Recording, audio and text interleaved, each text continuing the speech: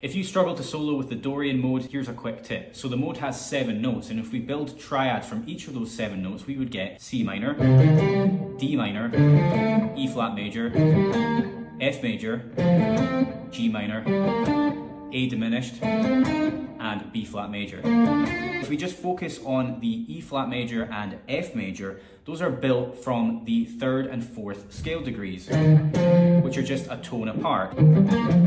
So 2 major triads a tone apart, that's called a major triad pair, and it's a great improvisational tool to use in your improv. So here's what that sounds like played over a static C minor 7 groove.